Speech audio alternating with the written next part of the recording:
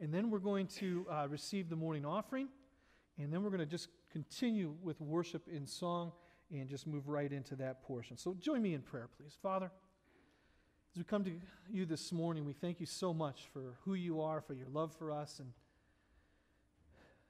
God, I'm thankful that we can rejoice even in difficult circumstances. I think of Dave and Nancy and Greg and just their continued faith in you, even though they've been going through some very difficult trials and circumstances. God, we lift up Dave, especially as he's in this skilled nursing home, as he's working through his occupational therapy, his physical therapy. God, I pray that you would just bless him, give him strength, help his body to heal. God, give him some answers as to why he's having so much trouble with his leg, his hip. And God, we ask that you would just prevent any more injuries.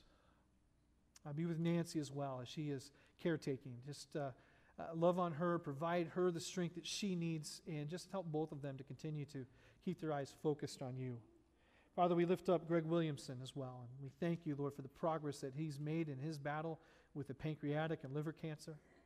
Father, we pray that you would bring healing to them, that you would just touch his body, and God, use this as a way to show your power and your majesty and your glory. We praise you just for so many other needs that we have in this church, how you have been so faithful to us in the financial area, as our budget is strong this year. Father, we just praise you for that. And God, we ask for your wisdom. Give us your insight as we have this business meeting next Sunday, that we would be very wise, that we would keep our eyes focused on doing the things that we're called to do in honor of you and following you. And we praise you, Lord, for the 13 individuals who are up for membership. We praise you for that, and I praise you, Lord, that there's a number of people who are coming in behind that for another round. God, you're doing some great and awesome things in this church. And Father, it could be very easy for us to look at the growth and the improvements and say, wow, look at what we're doing. The reality is, Lord, this growth is coming in spite of us. Father, I pray that you would just help us to keep our eyes focused on you. And we have a community around us that is hurting, that is broken. We have brokenness here in this room today. Father, I pray that you would be that amazing healer that we need at this time.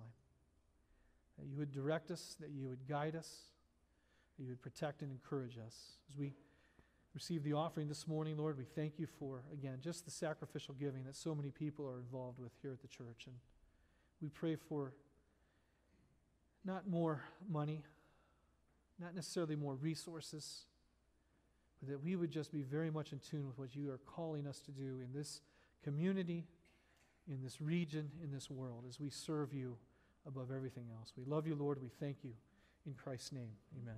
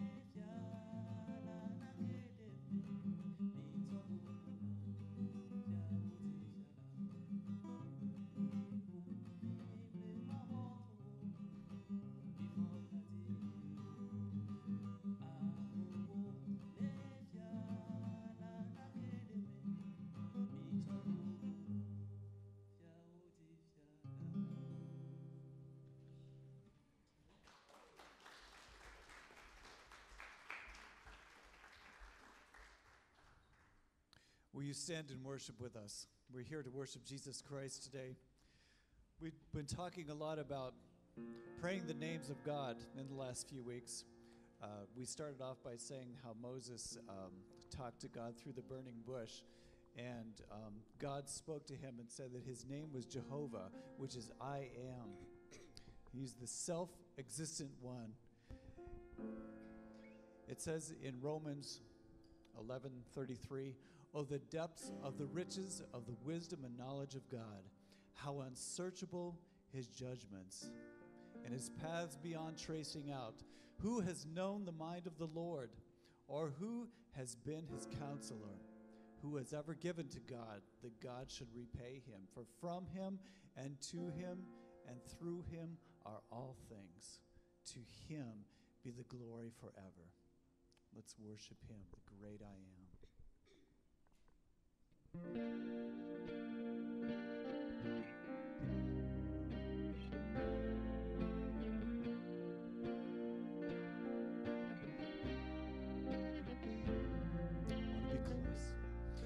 I wanna be close, close to your side, so heaven is real and death is alive.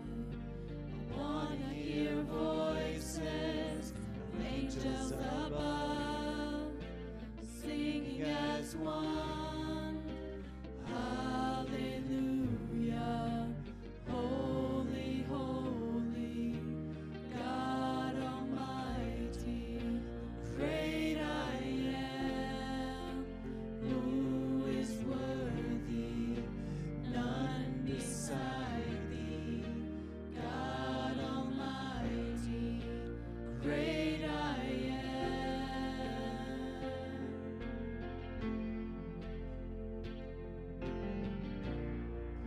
I wanna be near to your heart, loving the world, hating the dark. I wanna see dry bones living again, singing as one, hallelujah, holy, holy, God Almighty, great I am, who is worthy, none beside thee, God Almighty, great I am.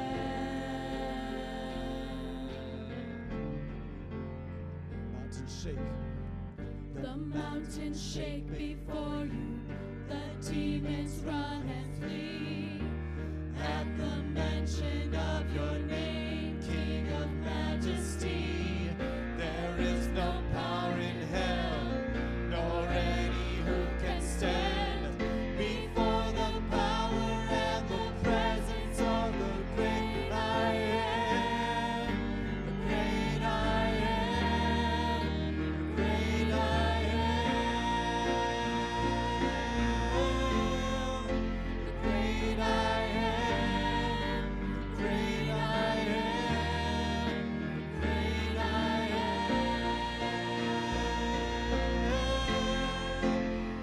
Hallelujah, holy, holy, God Almighty, great I am, who is worthy, none beside thee, God Almighty, great I am, great I am, great I am.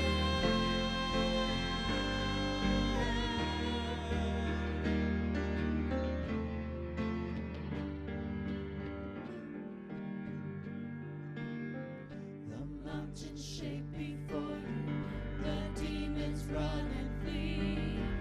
At the mention of your name, King of majesty, there is no power in hell, nor any who can stand before the power and the presence of the great I am,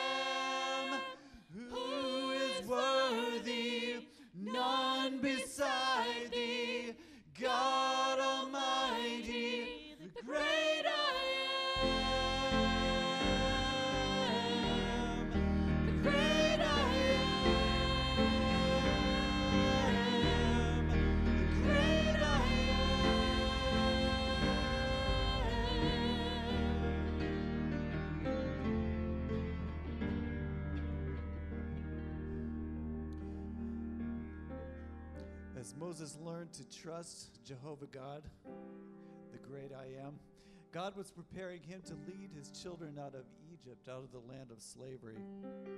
And so he split the sea open so that the children of God could walk right through it in safety.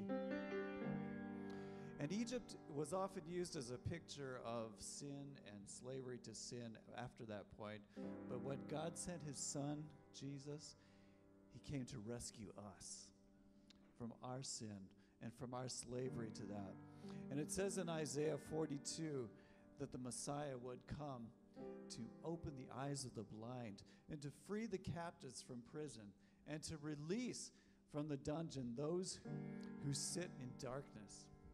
And because of Jesus, because he took our place on the cross, hallelujah, we can be free from that slavery to sin and fear.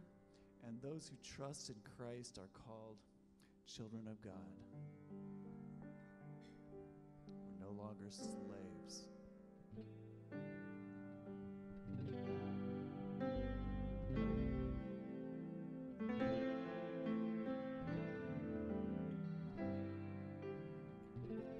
You unravel me with a melody. You surround me with a song of deliverance from my enemies, till all my fears are gone. I'm no longer a slave to fear. I am a child of God. I'm no longer a slave to fear. I am a child of God.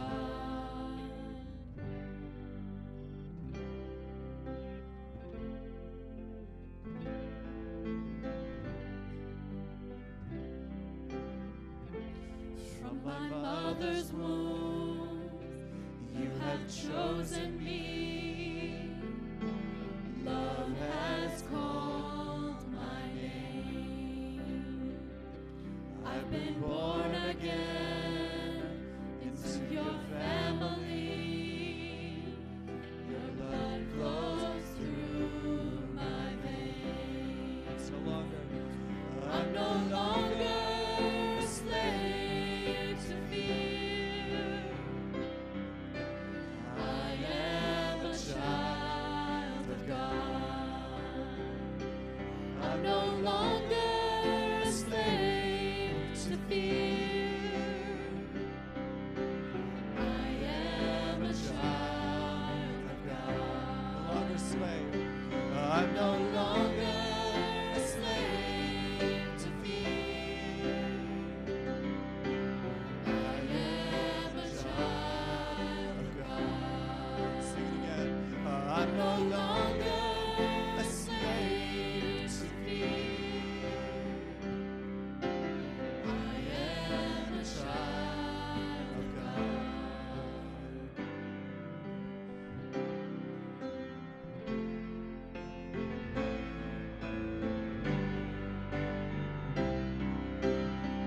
You split the sea. You split the sea so I could walk right through it. My fears were drowned in perfect love. You rescued me so I could stand and sing. I am a child of God. You split the sea so I could walk right through it. My fears were drowned in perfect love. You rescued me so I could stand and sing. I am a child of God. I am a child of God.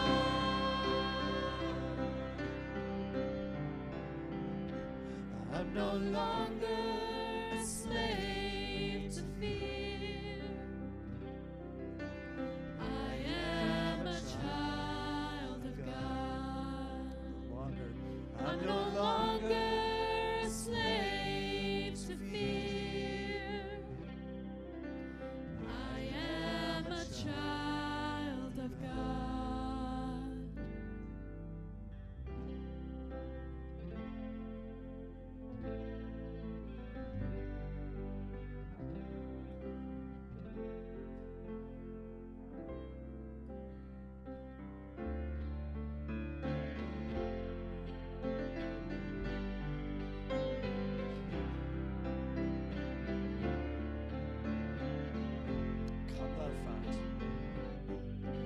Come Thou thou fount of every blessing, tune my heart to sing thy grace. Streams of mercy never ceasing, call for songs of loudest praise. Teach me some melodious sonnet, sung by flaming tongues above. Praise his name I fixed upon it, name of God's redeeming love.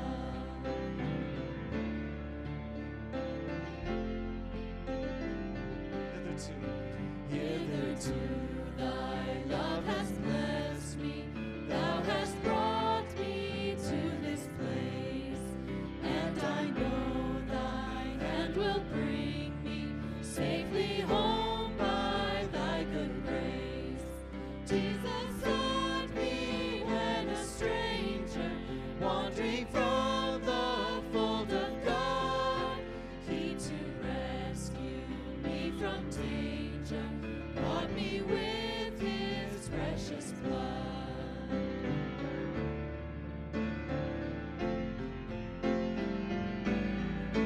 Oh, to grace thou drained a debtor, daily I'm constrained to be. Let thy goodness like a fetter bind my wandering heart to thee. Prone to wander, Lord, I feel it, prone to leave the God I love. Here's my heart, Lord, take and seal it for thy courts above. Here's my heart. Here's my heart, Lord, take and seal it for thy courts above. Oh, to grace, how great a debtor. And Lord, we know that we can never repay that debt to you, but only Jesus Christ did that for us out of love. And it's our delight, it's our pleasure just to receive that gift with an open hand. We say in Jesus' name, amen. You may be seated. Amen. All right, kids, you can head to the back for junior church. And we're going to continue on in our study on the different names of God in the Old Testament. Last week I gave you a test, and you did so well. I'm not going to give you a test this week. Isn't that just a great feeling? Okay.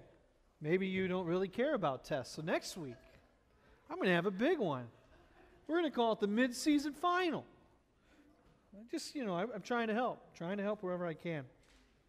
Our name today is probably a name that you're familiar with. At least part of the name. You should be familiar with the first part, right? Jehovah. That's been a consistent every week. We're going to add to that word Jehovah today the word Shalom.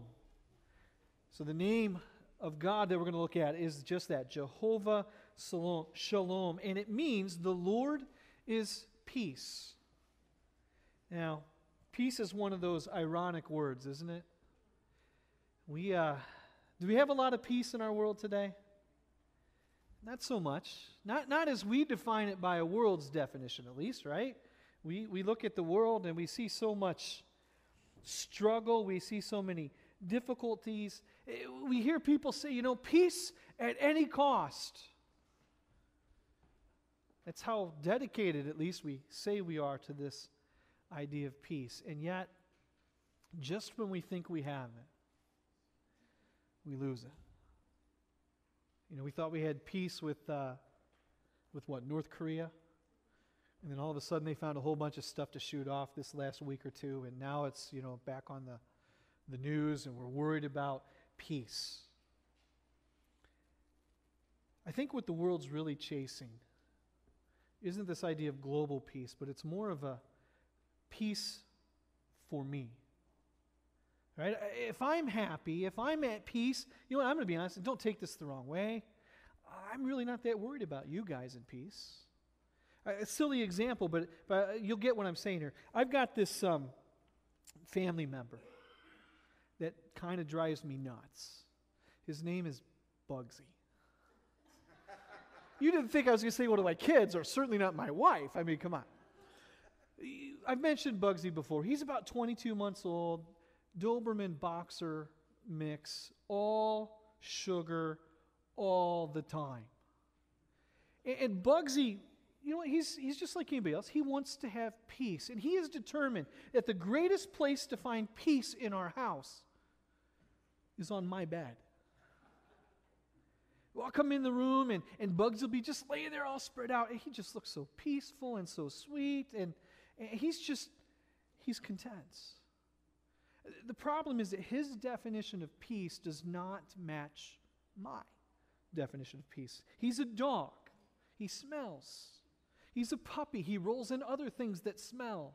And I don't want that on the dog. It's interesting. Kelly, you know, sometimes as we're going to bed, she'll be on the bed with me and she'll get up and leave and the dog right in there.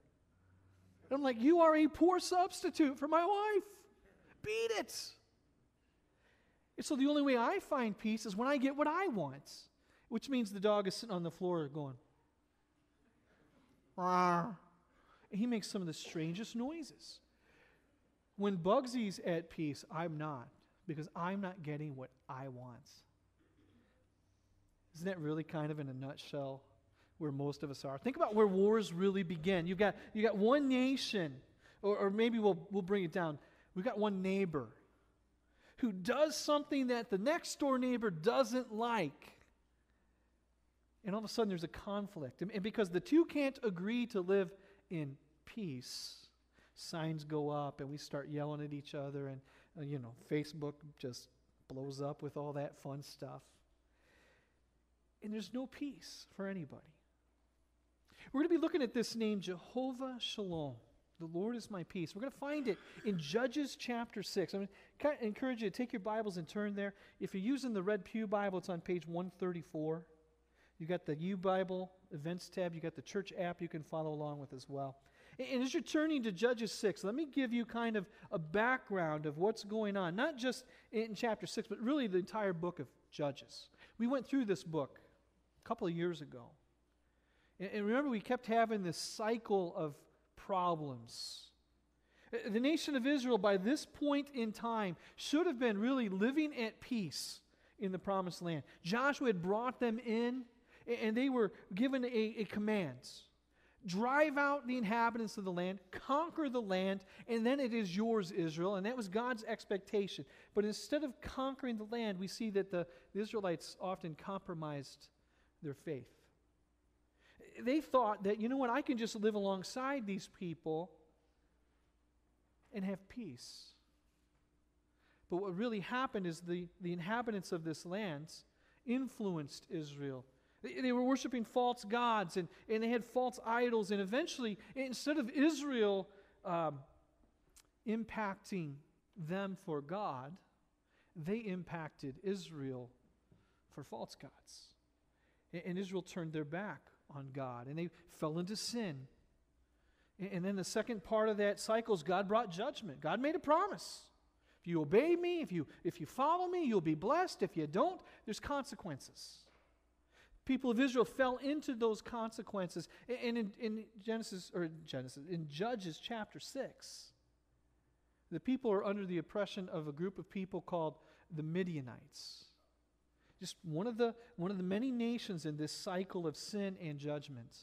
Now, you may be familiar with the name Midianites. This was a group of people who were descended from Abraham, which we're familiar with, and maybe you're not familiar with one of his wives named Keturah. Sarah had passed away. He met this Keturah, married her. They had a son named Midian among 4 other ones. And this guy ended up being a big nation of people. They were very strong and very powerful. They lived in the Saudi Arabian Peninsula. They were raiders for a long time. This is the land that Moses ran to in the book of Exodus. When he killed that slave master and he had to run for his life, he ran down to Midian. And so we have this connection between Israel and Midian for some time. And in our passage, we're going to join in kind of in the very beginning of this cycle of judgment and oppression for them. How many of you have ever watched the movie A Bug's Life? Come on, don't be ashamed. The ones who should be ashamed are the ones who aren't raising their hands. You've never seen that? It's a great movie. It's a Pixar movie, which just automatically makes it good. You know the theme of A Bug's Life, right? You've got two people groups, well, insect groups. You've got the ants in their colony, and you've got the grasshoppers. The grasshoppers, they ride around like they're a big motorcycle gang. It's kind of funny. I'm sure they were kind of scruffy on their face, and they. Well, if you remember the movie, if you haven't, I don't want to ruin it for you because you need to watch this movie. But the ants knew that the grasshoppers were coming after every harvest. And they were going to steal the ants' food. And so the ants had this task of getting enough food to keep the grasshoppers happy and yet having enough to survive on their own. It's kind of what we run into here in the story of Gideon. Now, Bug's Life is not based on this passage, but there's some connections that come here. And look at chapter 6. Let's pick it up in verse 11. It says this, "The angel of the Lord came and sat under the terebinth tree at Ophrah, which belonged to Joash the Abiezrite, while his son Gideon was beating out wheat in the winepress to hide from the Midianites." So here's Gideon, young man who's hiding from the Midianites, just trying to salvage enough food for himself to be able to feed his family. He is afraid. Jump to the next verse, 12. "And the angel of the Lord appeared to him and said to him, 'The Lord is with you, O mighty man of valor.'" We don't have time to get into all the nuances, but usually you don't call a guy hiding underneath the winepress a mighty man of valor, but this angel does. I think he's setting him up for something here. Verse 13, "Gideon said to him, 'Please, my Lord, if the Lord is with us, why then has all this happened to us? Where are all his wonderful deeds that our fathers recounted to us, saying, Did not the Lord bring us up from Egypt? But now the Lord has forsaken us and given us into the hand of Midian.'" Now we got to stop right there. This isn't in your notes. This is free. You don't have to pay for this. But we got to address that. Gideon says to this angel, he doesn't realize it's an angel of the Lord, and actually doesn't realize it's actually God himself in the form of an angel. He just thinks this is this other guy, this may be a prophet at best. And Gideon says to him, "You call me a mighty man of God. Well, where's God? Have you looked around? We've got these Midianites coming in and they're taking everything that we have. We're oppressed. We have no hope." And then he goes, my daddy and my granddaddy, my great-granddaddy used to tell me these stories about God. And how he provided for the people. He brought them out of Egypt and out of that slavery, and he provided for them as they walked to the promised land. And even in the wanderings, he can remember the stories that he was told about how God provided over and over again. And he looks around and he says this very disturbing statement, "Where is God now?" I look around, I don't see God. I just see my enemies. Now remember, God did not abandon Israel. It was Israel who turned their back on God. But you know what? So often when we're in our struggles and we're in some trials, especially when those trials are consequences of our sin, don't we often ask, "Okay, God, where are you? I thought you loved me. I thought you cared about me and you were going to take care of me. Where's the whole Jehovah Jireh right now? The provider." Just like Gideon, we kind of have to have an adjustment, a reality check. Israel's in this position because they abandoned God. Beautiful thing is that God forgives and God redeems. And we're going to see that as we go forward. Back to verse 14. "The Lord turned to him and said, 'Go in this might of yours and save Israel from the hand of Midian. Do I not send you?' And he, Gideon, said to him, 'Please, Lord, how can I save Israel? Behold, my clan is the weakest in Manasseh. I am the least in my father's house.' And the Lord said to him, 'But I will be with you, and you shall strike the Midianites as one man.'" I compare Gideon to Moses here. Remember, God came to Moses, and he said, "Moses, I'm going to have you go in, and you're going to save." Whoa, no, you got the wrong guy. And he had his excuses. Gideon has his. He says, "Listen, I'm like the smallest guy in my family, and My family's like the smallest one. I am the least qualified for this job. If I were to put it in my words, I'd be saying, hey, God, look, I'm no John Wayne. To put it in the younger generation, hey, look, God, I'm not The Rock. I'm not even Dwayne Johnson. Some of you will get that later. It's really the same guy. Okay. Just checking to see if you guys are awake. He starts to make excuses as to why he's unqualified for this job. He gets to the point in verses 17 through 21 where he says to this angel, to God himself, he says, all right, I need a sign. It's kind of a pattern in Gideon's life, and it's not necessarily a pattern we're supposed to follow. Again, we don't have time to get into that today. But he says, I'm going to go and make you a meal, and I'll be right back. And so Gideon goes home, and he kills an animal. He makes a meal, and this takes a while. This isn't just running across the tops, getting a bag of fried chicken. This takes some time. He brings it back to this individual that he thinks is just a man. And this angel takes his staff, and he just touches the food, the rock that the food is on. He just touches it, and fire comes up and consumes everything, and the angel disappears. Put yourself in Gideon's sandals.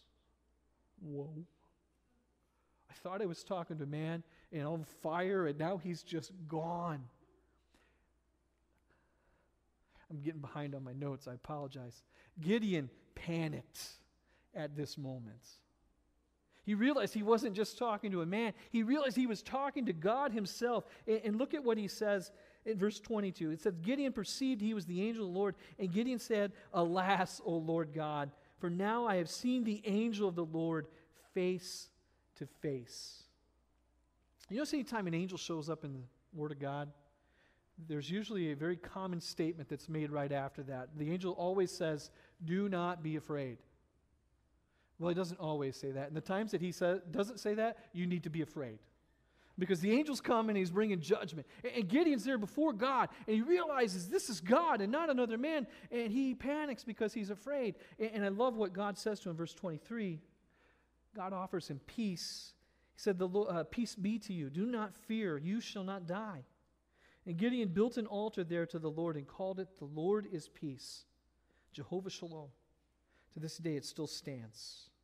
Gideon is so relieved that he's not going to get struck dead by this angel, by God himself. He builds an altar to express his gratitude. He worships God, and he names that altar Jehovah Shalom because God had given him peace that very day. Now, I mentioned already, we have one definition of peace. And I want to compare and contrast our idea of peace with what God calls shalom. When we talk about peace, we often talk about the absence of things. If I'm not in conflict with somebody, if I'm not in trouble, if I'm not grieving or in distress, I have peace. I don't have those negative things, and so I'm content, I'm happy, it's okay. It's not a bad definition, but think about how God's peace. The word shalom actually doesn't talk about the absence of things, it talks about the presence of things. Shalom means something that is whole or complete. There's soundness to it. There's health and safety. Not in the sense that you're automatically safe, but there's a feeling of safety and wholeness even in the conflict. So peace, as the world defines, is a very superficial thing. It's based on circumstances. It's temporary. Now think about it. As long as my day goes well, I'm at peace. If I don't have somebody, breaking down the back door trying to steal my sock monkey, which I have a sock monkey downstairs, I'm not ashamed to admit it. If I don't have people banging on my door, banging on my head, and causing me grief, I'm comfortable, I'm happy, I'm at peace. My circumstances are good. God's talking about a totally different idea of peace. It's permanent. It doesn't change. It's not based on what's going on in my life. It's not based on how I feel. It's not based on my abilities, but it is completely based on God's presence. If God is with me, I don't have to be afraid. We talked about that name Jehovah early on. And let me just remind you, that name talks about God's faithfulness. My circumstances are totally out of my control. If you work with other people, you know that all it takes is one individual to come up and ruin your day. I work alone most days, and there's still a knucklehead that can come in and ruin it for me. But when I'm basing my attitude, my peace on God, He doesn't change. He's completely faithful. He's not going to come and destroy my day because He changes my circumstances. It's a choice that I make. So we've got two sides to this argument. Peace as the world defines it, peace as we often chase after, and we have this shalom that God offers to us. And here's kind of one of the big keys that you need to get out of this. We want peace in theory, which means we get what we want and people leave us alone, which never happens. We should be chasing after shalom, which is found in the presence of God, which means we have to have a relationship with God. Turn over to the book of Romans. It's page 596 in your Red Pew Bibles if you're using that. Otherwise, it's in the notes. We are constantly in a state of conflict in this world, in many ways. Our circumstances are constantly changing, but when we have a relationship with God, we can find this shalom peace. Paul kind of lays it out for us here in chapter 5. Look at verse 1. He says, "Therefore, since we have been justified by faith, we have peace with God through our Lord Jesus Christ." Now, a couple things we got to just get out of there right away. We are all sinners. Can we just admit that? Are we comfortable with that? Okay. Many of you are nodding your heads. I appreciate that. Do we deserve God's love? Do we deserve any of His grace, His mercy, His goodness, His kindness? Any of those things? Of course we don't. In and of ourselves, we are sinners. The reality is sin separates us from God, right? There's this big obstacle standing between us and God. We were created to have a relationship with Him. We cannot get to Him because of sin. Yet we read here that we've been justified by faith through Jesus Christ. Because of Christ's work on the cross, paying for our sins, giving us the opportunity to be forgiven and have a relationship with God, we are now justified. Now that's a big word. Let's kind of remind ourselves of what it means. When we say that we're justified through Christ, it means that we are made right or righteous. God looks at me now because I've accepted Christ as my Savior. He doesn't see me in my sins. He sees me through the blood of Christ. And because Christ is holy and pure, He sees me as holy and pure. It does not mean I am perfect. I know this is going to surprise some of you. I still sin. You can ask my dog Bugsy. You can ask my kids. You can ask my wife. You can ask my best friends. You can ask almost anybody. I still struggle in some things. But the beautiful thing is because I've accepted Christ's blood, His payment for my sins, when He sees me, He doesn't see me losing my anger. He doesn't see me and judge me based on just failing time after time. He sees me as a sinner who's been saved by the grace of God. And that gives me the opportunity to have this relationship with Him. So it all begins right here with that relationship with God. And then he goes on.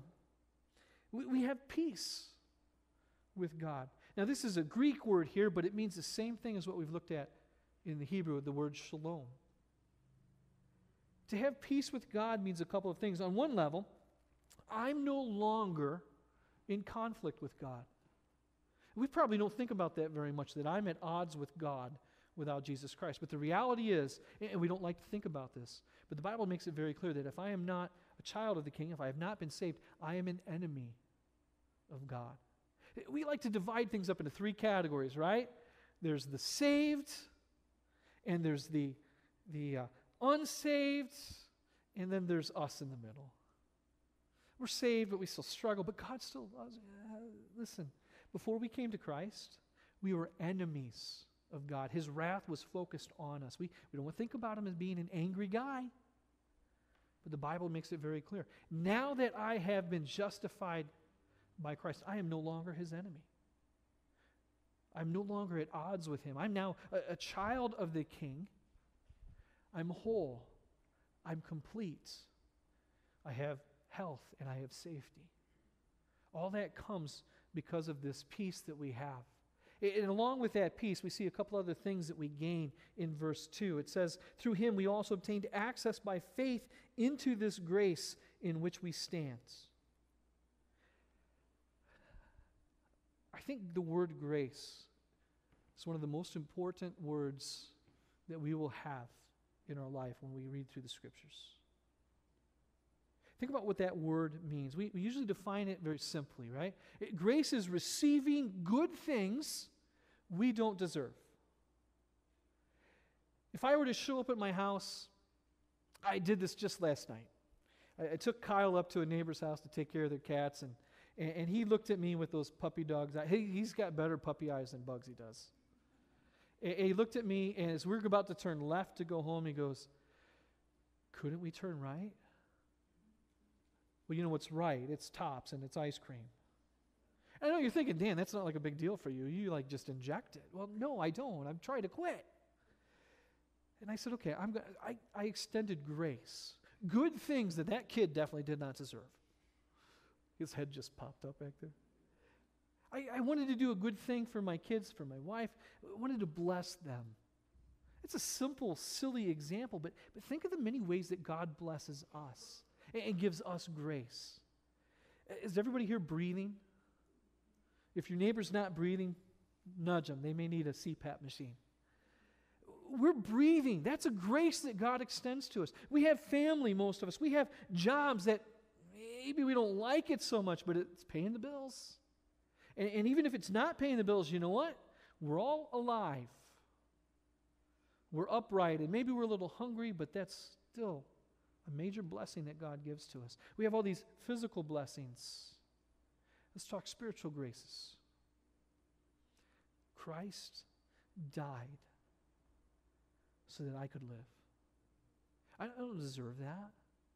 I don't have any right to demand that. I could never repay that, and yet God said, in my grace, in my love, Dan, I'm going to send Jesus Christ to die for you. And y'all could put your name in that statement as well. That is a major grace that God gives to us. But then it goes even farther. It's not just that I'm no longer at conflict with God.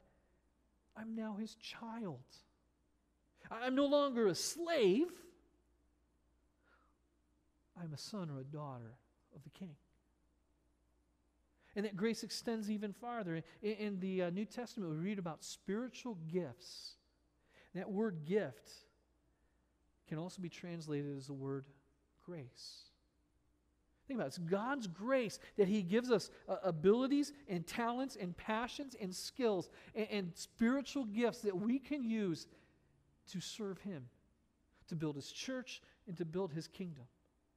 That's a spiritual grace that we never think about. Paul says, through him, we have the faith. Through our faith in Jesus Christ, we can stand on those graces. So peace with God brings us that grace. It also brings us joy. Verse 2, Paul makes this little statement, and we rejoice. Now, this word rejoice in your text, it's really not the best word that it could be translated. The word that Paul's really using means to boast or to glory in.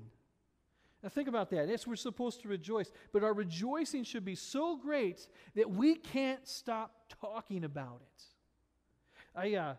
As a coach, there's been times when I've had one or two players who pretty much thought the 10 people around him were like his supporting cast.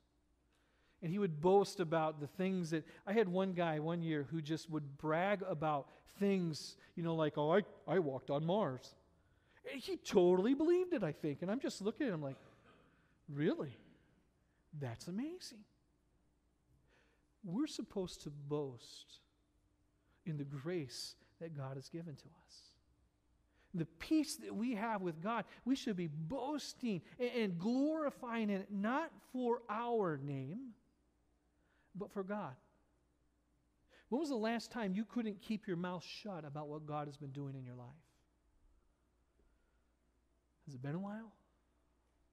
Or maybe we're not following through with this expectation that we rejoice in these things that God is doing for us. And Paul continues in verse 2. He says, we rejoice in the hope of the glory of God. Now, that thought of hope, it's not the word that we use frequently, like I hope before I go to my next doctor I've lost 47 pounds as I'm eating a drumstick. It's a confidence, it's a knowledge that what God has said is going to happen. Because He is Jehovah, He's faithful, I can be very confident that He will fulfill His promises. Because He's Jehovah Jireh, Lord our provider, I can be confident He's going to provide for me. So my hope is in Him. Here we're talking about the hope of the glory of God. I'm anticipating Christ's return. That is the day, and I'm so looking forward to this day. When my knees stop hurting, my ankles stop hurting, my hips start hurting, my head stops hurting. I just stop hurting in general. I'm looking forward to that day. And it comes when Christ returns. We get the glorified body. And here's the beautiful thing. All of creation is reset. It's restored, it's renewed, it's recreated to be exactly how God intended it to be before sin. I am looking forward to that day intensely. Some of the people we have been praying for months and years are looking forward to that day. And so there's this hope, there's this future aspect of the hope that we have in the glory of God. Now, there's also a present side to this. Probably every single one of us in this room can think of a trial or a set of circumstances we don't want to be in at this moment. We have hope in the glory of God in our trials. I can be going through difficult times, and I can face them with joy because I know that God is going to provide. God is going to take. He's made a promise that my trial will not last forever. You know what that means? That means it could end today. It could end tomorrow. It could end next year. Or quite honestly, it could end the day I die. But I know that after my death, when I'm with God Himself, that trial is over. And so at the very least, I have just this brief whisper of time that I have to deal with this. And then I'm whole for eternity. There's this promise that God makes that these trials will not chase us into eternity. We'll have victory over these things. That's why Paul goes on in verse 3 and he says, we rejoice and we boast in our sufferings. We learned this concept in the book of Job. We just need to review it probably every 10 minutes or so for some of us. We rejoice and we boast in our sufferings. Now, it doesn't mean that we go around and say, woohoo, I just got hit by a car. Yes. Or, hey, look, my leg's broken and going, or my shoulder's broken, or my hip is broken. We don't rejoice in the suffering itself. The reality is we cry, we mourn, we grieve, not to the point that we lose hope. We find joy not in the pain, but in the results that the pain, the trials, the circumstances we go through bring to us. God has promised that He will always use these trials, these circumstances that are wanted to grow us to be more like Christ. Look at verse 3. It says, not only that, but we rejoice in our sufferings, knowing that suffering produces endurance, endurance produces character, and character produces hope, and hope does not put us to shame, because God's love has been poured into our hearts through the Holy Spirit has been given to us. So Paul brings up this little pathway for us. Many of you don't realize this, but if you've ever coached at a school, you realize what season it is right now. Conditioning season. Some of you are runners, and some of you are soccer players and football players, and you know what? They're already out there busting their tails. And when we got to conditioning week as a coach was one of my favorite weeks. And I know you're thinking, it's because Dan just likes to make kids suffer and run. And you're absolutely correct. I do. Better them than me. But there's a bigger point behind conditioning week. We have the kids running and training because we know that they're going to come up against opponents that are bigger than them, that are faster than them. You know, the soccer team at Chautauqua Lake, the guys' soccer team, last couple of years has not been giants. They have not been these, rocks coming down the field playing soccer. They've been average size, kind of puny guys at times. And I realize we're not going to outmuscle the opponents.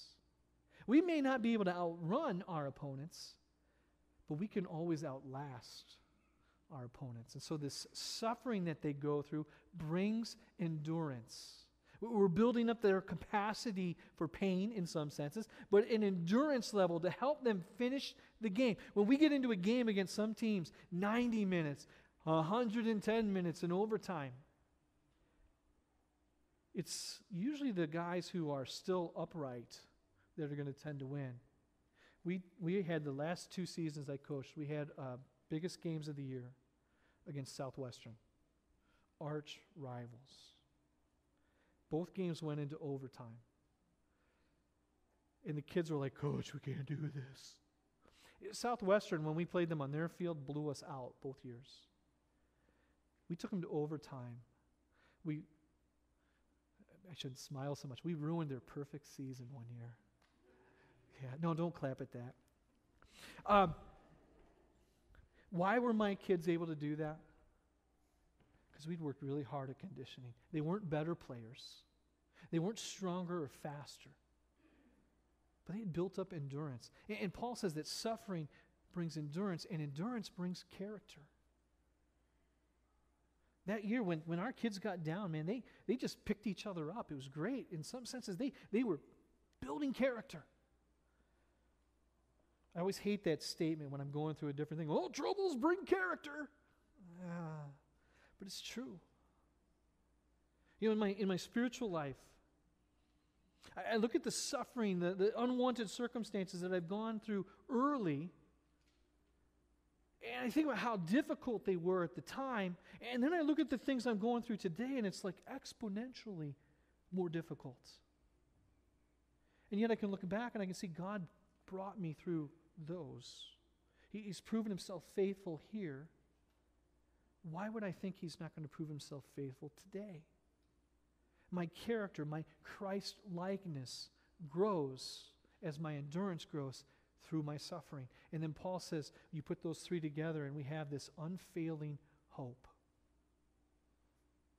I can look at what God's doing in my life, and while I don't know really what the next step brings, I don't know where that path goes, I don't know the end results of what I'm doing, but I know, because God has proven himself faithful in the past, I can trust him today. And my hope will be real. It'll be unfailing. Not just because I read about some guy named Gideon, who God called and freaked him out a little bit when he realized it was God, and then goes on with 300 men and defeats this massive army. And not just because I read about Moses and Elijah and Peter and Paul and all. Those are great stories of faith, and I need those. But you know what? I can go back and say, I remember when my son was this age, and he was sick. And I can remember when God provided in this situation with my family. And I can see how God provided in this specific thing. See, it's not just head knowledge. It's practical experience. I've witnessed God bring peace into our life through very difficult situations. And just really quickly, because God is Jehovah Shalom, we have that peace. God gives us peace through Jesus Christ. We can approach God as we never could before because we are his children. And that means that we can approach him anytime, any place, in any condition. Even when I have sinned intentionally, repeatedly, I can still go to God and confess that sin, and he is going to forgive me every time. He has promised it. It is true. The only reason we can pray to God is because he is our peace, Jehovah Shalom. And then we can find peace regardless of what circumstances we face. It doesn't matter. I can tell you right now that I'm not in a place of peace because I have an absence of conflict in my life or an absence of trouble. But instead, I have a presence of God. And He allows me to be whole. He allows me to be complete. He allows me to be joyful, even when I don't like what's going on around me. I don't know what burdens everyone is bearing today, but let me encourage you. True peace begins with Jesus Christ. If you don't know Him as your personal Savior, you can hunt all you want and you can find short-term peace. But you'll never have the shalom that He wants unless you know Jesus Christ as your Lord and Savior. If you haven't made that decision, stop me today before you go out. Let me talk with you. Let me introduce you or get somebody else to talk to you and explain to you what it really means to be in a solid, practical, life-changing relationship with the Father through Jesus Christ. And if you already have that relationship, here's the thing. We have shalom, right? We have shalom extended to us.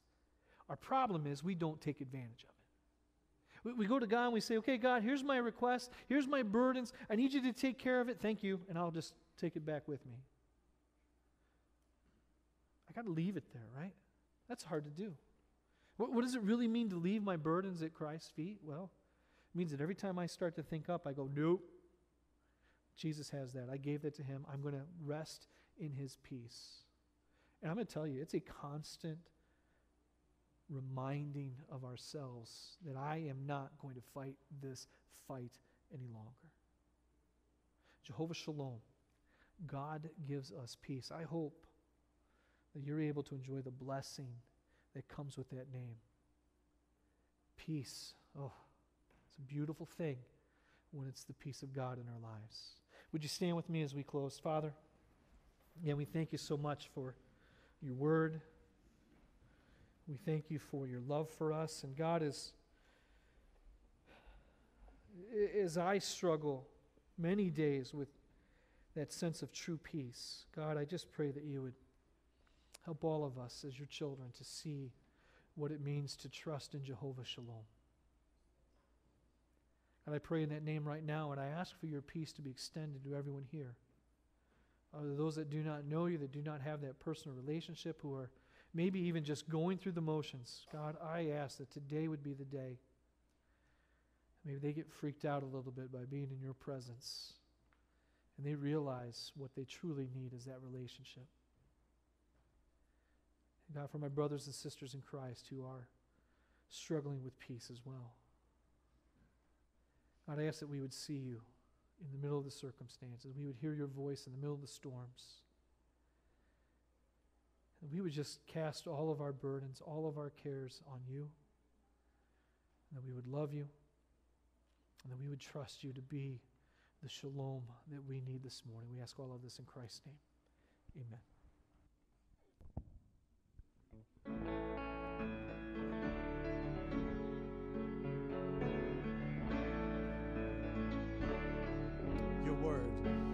Your word alone is solid ground, the mighty rock on which we build. In every line the truth is found, and every page with glory filled. Through faith alone we come to you. We have no merit we can claim, sure that your promises are true. We place our hope in Jesus' name.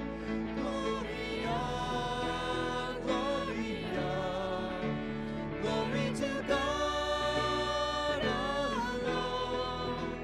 Gloria, Gloria, glory to God alone.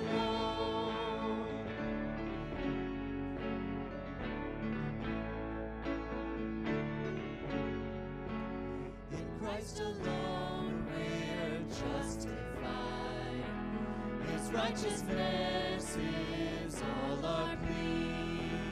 Your lost demands are satisfied. His perfect work has set us free. Gloria, Gloria, glory to God alone. Gloria, Gloria, glory to God alone.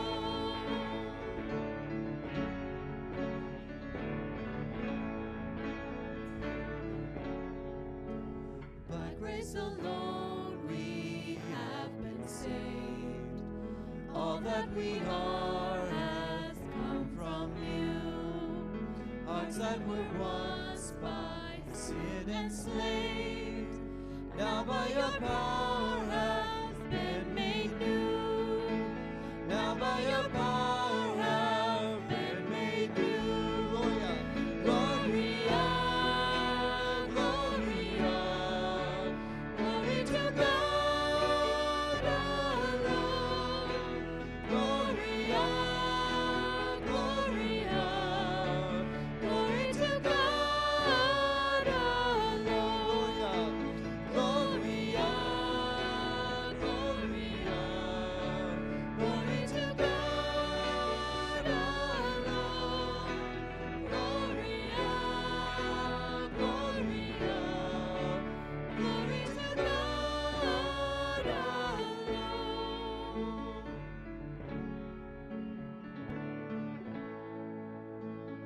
All right, I'm going to ask you to just take a quick seat. I want to have Ailey and Sonia come up here. Have my deacons come up. I got a couple of you here today. Come up here with me. Missions team, if you want to come up and join us, you can as well. We want to take just a moment and lift these two up on their mission trip to Togo. Leave Wednesday night for Newark, which may be the most dangerous part of the journey, and then to Togo for 2 months. And what a blessing it is for us as a church to be able to partner with these two. Sonia's been a part of our church for like 1,000 years. Doesn't look it though, does she? And she brought Ailey into partnership with us, whether he liked it or not. He is part of our church as well, and they've been just a great blessing to us. Just real quick, what are some solid personal things we can be praying for on this trip? Pray to God to give us the wisdom we need, Wisdom. and our schedules is very, very. We have many things to do, and two months. So Yes. we need God to give us strength to do all those Okay. things we plan to do. Very packed schedule. They're going to be going from north to south and crossing rivers, and who knows how full those rivers will be. So that's legitimate prayer requests that we need wisdom. And then just, he's going out there with the opportunity to pastor to pastors and to pastor to churches. And what a major blessing that is. So let's just take a moment. I'm going to pray over you guys, and then I'm going to just, as we close and as we dismiss, you guys are more than welcome. Keep them here for a while. They have no other plans today anyway. Just let them know you're going to be praying for them. But let's go to God in prayer. You guys ready? Father God, I just lift up Ailey. I lift up Sonia to you. I thank you for their friendship. I thank you for their heart for the church, for this church here, but also the church in Togo. Lord, while we've never met any of them, they are our brothers and sisters in Christ. And so we lift them up today as well. Be preparing their hearts and their hands to receive Ailey and Sonia. Be with them as they are going to be challenged in their work and their ministry. That you would just encourage them. And Lord, I think of these pastors that are going to be given resources and training, that you would just use this time, Lord, to build your church in West Africa. Father, we pray very specifically for wisdom for these two as they approach this trip. Give them clear guidance. Give them the right words at the right time with the right heart. Lord, we think of all the logistics, the very busy schedule. We think of the luggage. As simple as that seems, Lord, that luggage has got a lot of the resources that they need in order to minister there. And so, Father, get that luggage there in one piece at the right time. And Father, regardless of what obstacles are thrown in front of them over the next 2 months, give them the right heart attitude, the right mindset, knowing that they are your servants, that they are your children, and they're there on task for the kingdom. God, just bless them. Help us as a church to remember them throughout the days, throughout the weeks, that we will be lifting them up in prayer consistently, that we will be partnering with them in the ministry. Father God, I pray that above all, your kingdom would grow. Not our empires, but your kingdom. We would see lives changed. We would see Christians become more committed and more assertive in their faith. We would see pastors grow in their courage and their ability to share the gospel. And Father, that we would see people come to know you as their personal Lord and Savior. Father God, we love you. We love Ailey. We love Sonia. We just pray your hand of blessing and protection on them in these days to come. And Lord, when we come back together in a few months, we will be able to rejoice at the great work that has been done, not through the effort of these two, but through their willingness to submit to you alone. We'll worship you and we'll glorify you then and now. In Christ's name, amen. God bless. Have a great day. Last life group is tonight, so if you haven't been a part, be a part of it.